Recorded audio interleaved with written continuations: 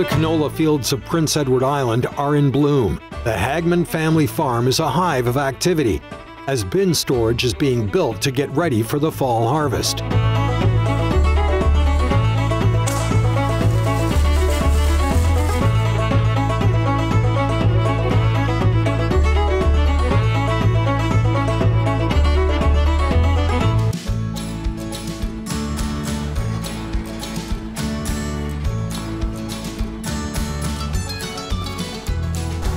This was all stumps this spring, right? Yeah, it was, yeah. There was only about 50 acres clear whenever I bought it, 55. There's probably going to be, before the end of this year, 140. When they come down here, I had some manure and some lime and mussels, and they hauled in some manure and they covered it with manure. They had very good farm practices.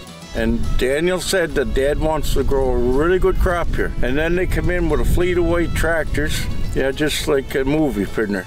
And at first, they planted this pretty early, and I was scared that maybe the ground was too cold, but she took off.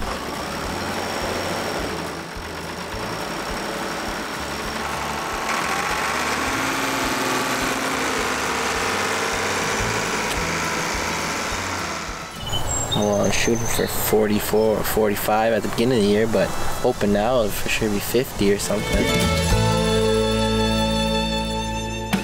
And there's good population. Like you look at plant everywhere.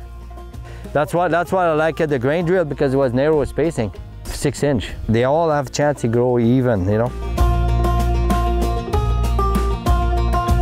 So that's what you like, all those little hair. That's what you want. This one don't do, this just translocated, but you need those little hair here.